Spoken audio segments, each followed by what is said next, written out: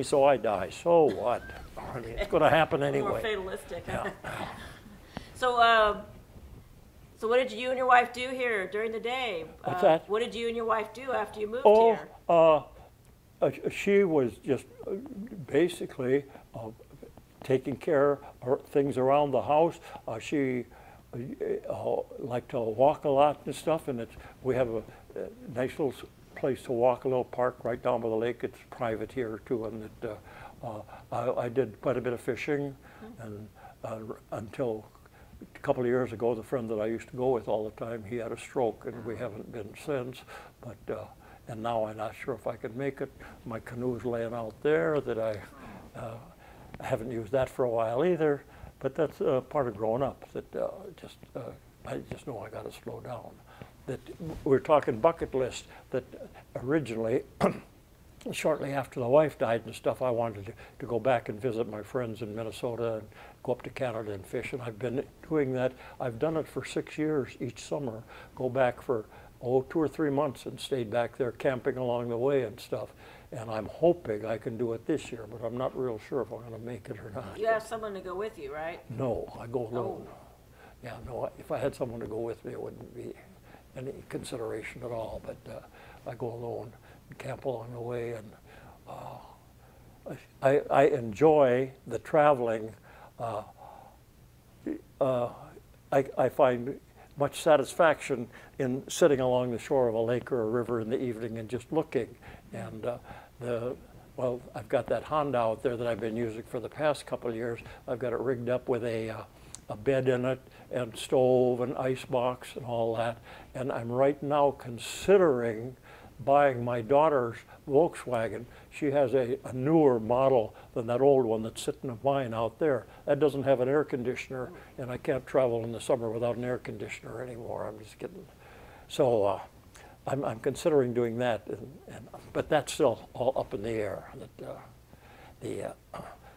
But that's on my bucket list, and then, like I say, that was on my bucket list, but I've done it now for a couple of years.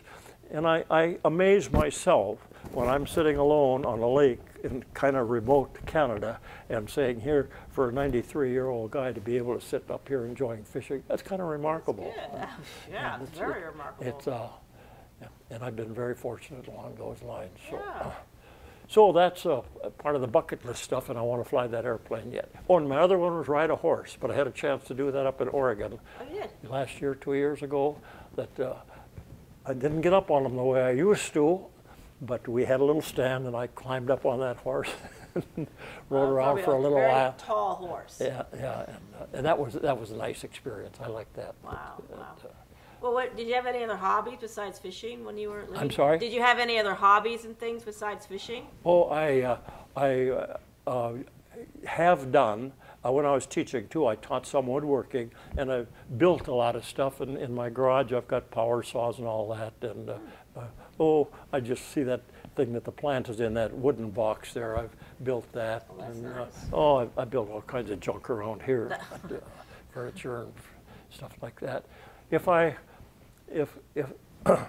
can't walk, then I've got some Japanese chisels that I can do carving and stuff with Japanese chisels, laying in a bed or sitting on a chair and stuff. I can do that. And if my eyes go bad, then my thought is that I will try and develop a talent for music instead of just a desire for it. But right now, I still, almost on a daily basis, I'll play some instrument a little bit. But I figured if I ever go blind, I might, maybe it would come to me then. I don't know. But and my hearing is not good either, as you're well observed. And so therefore, the quality of music that I hear is not good. And I have a problem with that. As long as you enjoy doing it. Yes, yeah, I'm fortunate there that I can. And feel well enough to do stuff most of the time. Like right now here talking with you, I'm in absolutely no discomfort. I feel I don't have full control. I hope I'm not spitting at you and stuff, but I feel sometimes things don't go right here, and as long as I'm sitting and not trying to walk, my legs don't give me any problem. And even when I try to walk, they don't hurt, fortunately. Right. That they don't respond, but but they don't hurt. I'm working on that with doctors and trying to figure out what's wrong. Nobody knows, so old age, I guess. But, what else you got? Well, Don, anything else before we do the tour? And we can go ahead and start on the tour here. Is it okay if I Yes, you certainly do. Anything at all. Yeah, that's our wedding picture from Florida, 1940. Hold this in front of the camera for us. Okay, 1944. Yeah, this is a, let's see, what was I here? Let's see, first class radio one. If you can, look, thank you, Don. Okay. And then go ahead, thank you, sir. Okay, fine, and I got to watch so the reflection isn't in there. Yeah, that was a first class radio one there. What a great photo. Please describe that again, thank you. I'm sorry? Please describe that again, what a great photo. Yeah.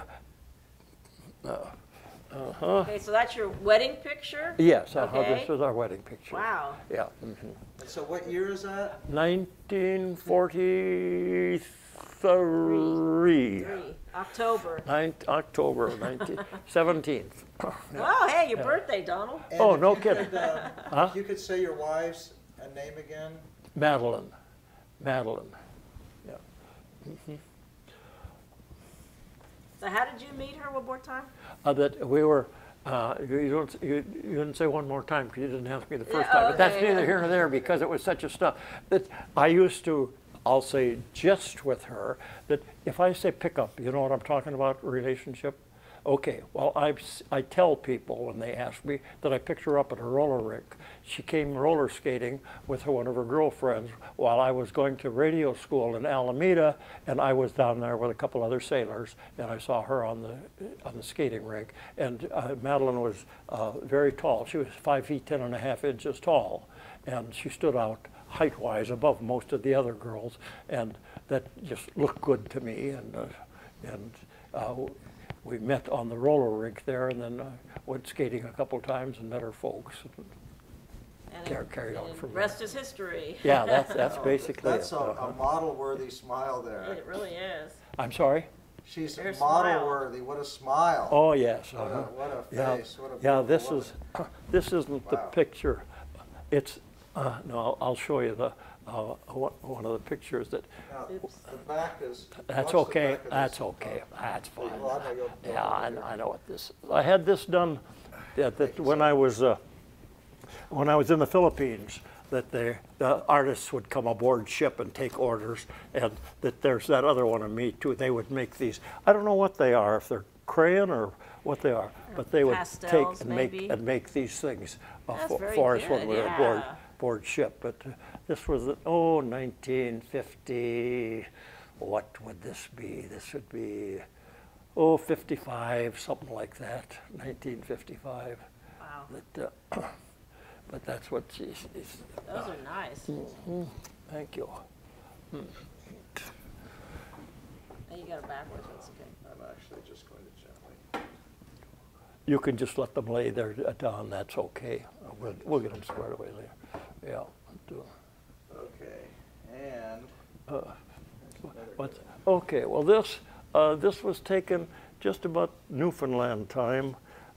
Late 50s. That's my daughter, Carol, in the center, where she's, I guess just. Not quite in high school. Yeah, not quite in high school. Yeah, that's right. And, I don't know what the occasion was. Maybe just a family picture. I don't recall. That is pretty. That is a nice picture. Yeah. So that was Newfoundland. Now, who's this handsome gentleman? Oh, this is me in my Snoopy days when I'm out to go and fight the Red Baron, World War I. Yeah, this, I guess, I'm sure these are not the original wings I had, but this is when I was in flight training in Dallas in 1943 when we were flying these M2Ss. And they gave us these white scarves and goggles and all that stuff, and that was our goal. I Very don't know picturesque. that was our goal. That big day when we got to put this stuff on. Wow. Big day. Yeah, I can see you got the big smile. Yeah. Yeah, that's. Got it, Don. I'll just set this thing here. That's fine. Oh, okay. No problem. Oh, here's your hat. Oh, geez. Oh, hey, I sure like the way you got things organized. That's good. Okay, where do we go here first? Here, I'll go here, because this is the. It's got a show here. This is the squadron that I was in, VP-12, and that they are the original Black Cats. That when we went down, the term originated because of the missions that we flew, and the planes were all painted completely black at that time.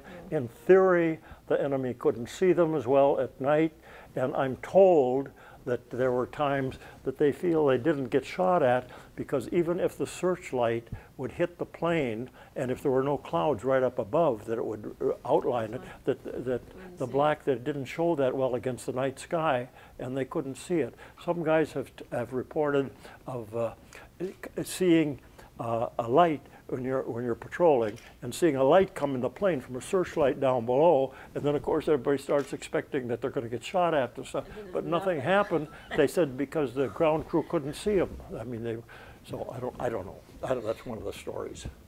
And then let's see. Then this is that I just picked it up in Hawaii this time. That's for the 75th anniversary of Pearl Harbor. That. Rather momentous period out there, that it was a very, very rewarding experience. I certainly am pleased to have made it. Well, let's take a second, Don, and talk about December 7th, 2016. How'd your time go out there? And also, I guess you've taken some other flights of valor. Tell us about your activities recently with the veterans organizations. Very please. good. Okay, I'll see what I can do there. Well, the way that I've been aware of the,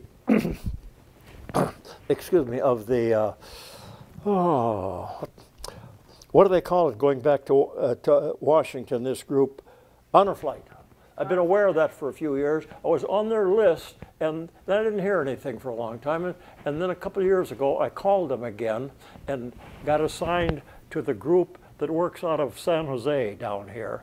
And they set me up, and my grandson and I were able to, not this last September, year ago September, went back to Washington on one of their trips.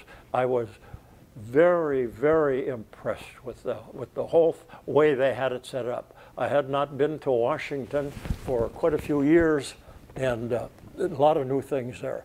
The Air Force Memorial, and of course the Mount Suribachi thing, and the one that impressed me the most of the new World War II Memorial, I'd never seen either, but to me the very impressive one was Vietnam. That I've since been reading about her story and read the things that she was thinking when she designed this thing, and the problems that I'm sure within her mind and the mind of the American public that had to be overcome before they accepted her proposal for that monument. To me, hers is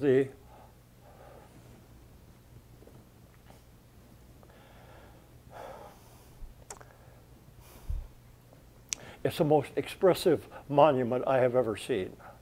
That when we were there, the day that we were there was a group of Gold Star mothers. Oh, Gold Star Brothers, right. They were there too, and